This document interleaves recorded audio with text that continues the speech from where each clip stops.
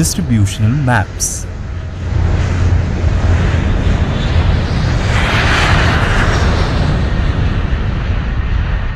What are maps? Diagrammatic representation of an area of land or sea showing physical features, countries, cities, roads, etc.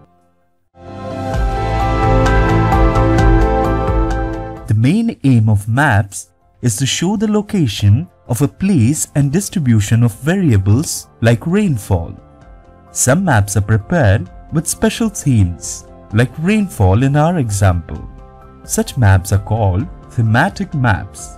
There are several types of maps such as outline maps, topographical maps, 3D maps, contour maps, distributional maps. In this chapter, we are going to study about distributional maps, and its three types are as follows: